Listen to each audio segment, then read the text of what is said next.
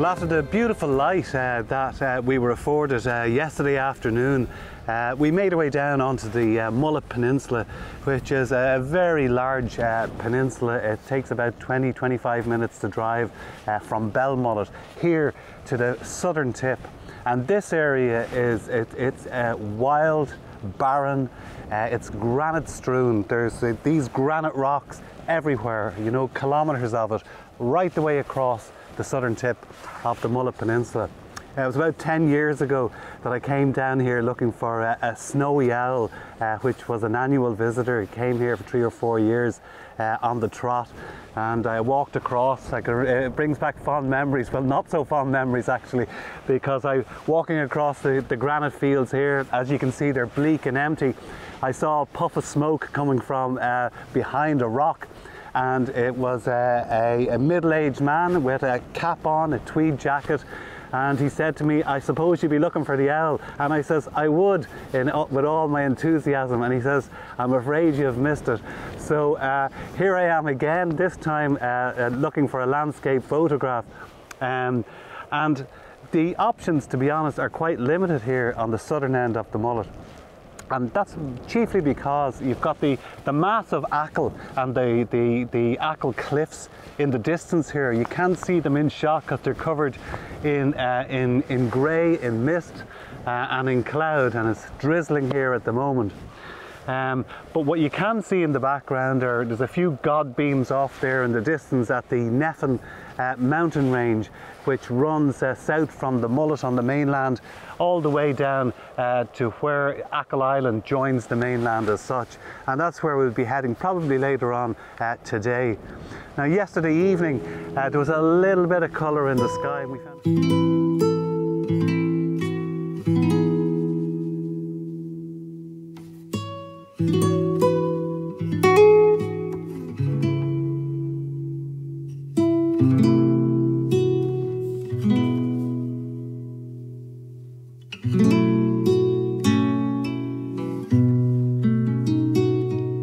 we found a beautiful beach at a place called Glosh, which is literally a mile over this way, and we spent the night there, and at sunset I just photographed the sand, a little bit of sea, and you couldn't really even make out the Inishki Islands offshore. They're quite flat and elongated, so it's hard to get them with a wide angle lens, or indeed with a 50mm or anything, a telephoto lens. But I enjoyed my hour or so on that beach, just snapping away and trying to catch a little bit of movement in the water.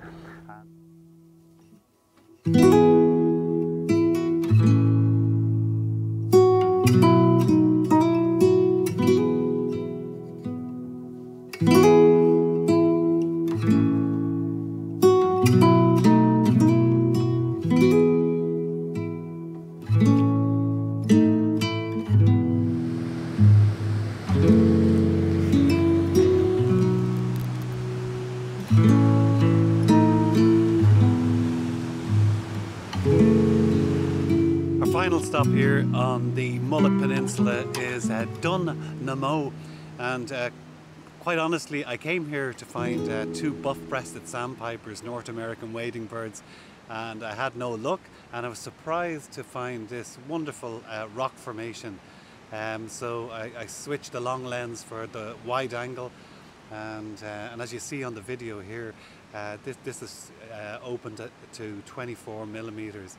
And again, I've taken the 15 stop out and took a 4-minute exposure, two exposures, one a little darker and one a little brighter, with the composition moved slightly to the left. And I might just put the 2 compositions up. They're very slightly different. But the attraction here is that it's like a lion's head rock at the end of the headland here. And the waves are catching it nicely. It's the middle of the day, but there's soft light, so it's quite nice, and I'm absolutely delighted with the resultant image. The rocks and the way the rocks are layered to the right of frame here is just beautiful and provides a nice simple foreground to that wonderful background. And the only thing I'd say about the background here, or should I say that the main subject, is it's quite dark I'm compared to the foreground, I'm compared to the sky and the sea. And I think I've just got away with exposure. There's some dark areas that are close to black, but not quite there. There's no blinkies on the camera. So delighted with that, and we're off now. Our next stop should be Ballycroy National Park, and then onto Achill. So.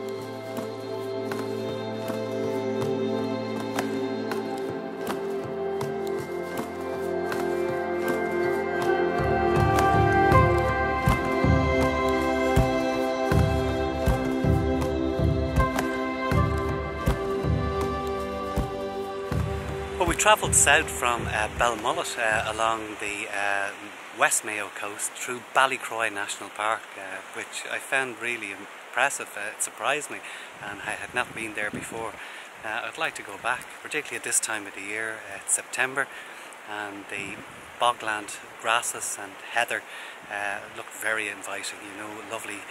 I think the word saffron was described or used in the interpretive centre there. There's a lovely little walk around the back of the interpretive centre, which gives a nice feel for the place. But it's wild open countryside without any forestry, and therefore it would make lovely minimalist type images in good light.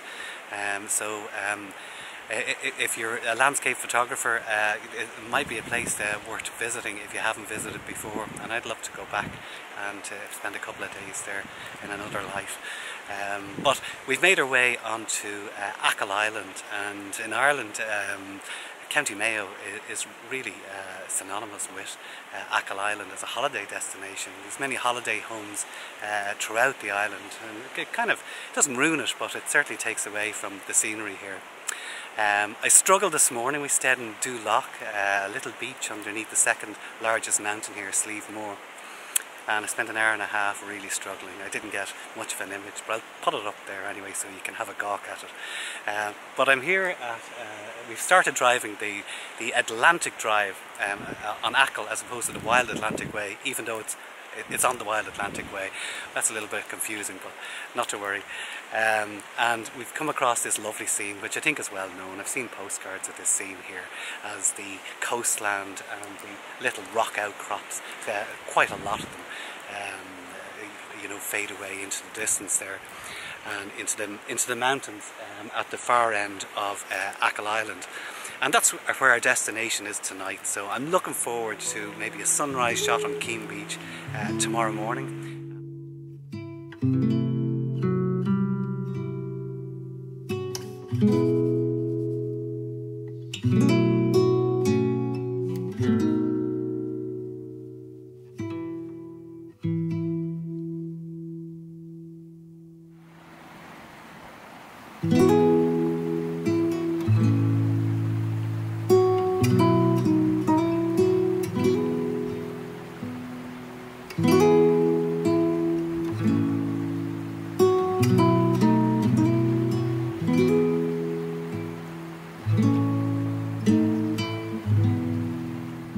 Well, we've proceeded out to the most western tip, most accessible western tip by road, which is Keene Bay, and it's a magical bay enclosed by cliffs on all sides.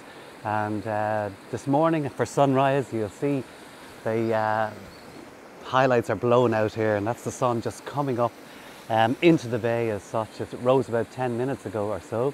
And the composition that I'm going for this morning is very simple. It's a standard composition. It's been taken many times before, and it's been painted many times before. Going right the way back to the 19th century, I've seen watercolour paintings of this little cottage. So it's an absolute pleasure to be here and to try to capture my own take on it. The midges are out in force, and even though I have repellent on, I'm still getting eaten alive. But sure, there you go, isn't it? Worth a bit of pain. So the composition is very simple. I've actually changed the position of my camera. I had it up extended high, so as the roof of the little cottage was separated from the mountains above. You'll see there that the two of them are joined together at the moment. So I just wanted to get that little bit of separation and to get the stream entering the frame on the lower right hand side, leading the eye into the actual image, with the cottage sitting on just left of centre. And I managed to get the whole bay in, so a little bit of the right and a little bit of the left, and then the sun coming up. Now I had obviously issues with dynamic range. You had a very shaded foreground and a very bright background. I kind of steer clear of using graduated filters because I found even a little bit of dirt on the 14 to 24, the large filters, shows up badly. So I've bracketed, and I'm going to have to work those images well in Photoshop. So I'll need to blend those two together.